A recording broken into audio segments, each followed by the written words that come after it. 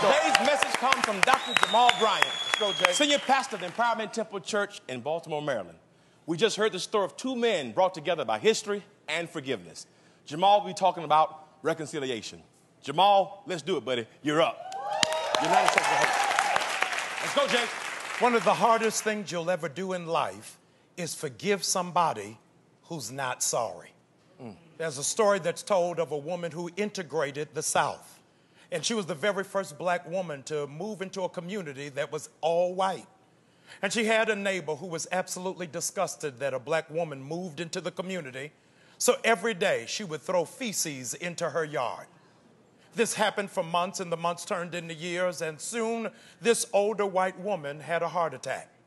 And the very first person to visit her was the black woman who she threw feces into her yard. And she came and brought a bushel of roses.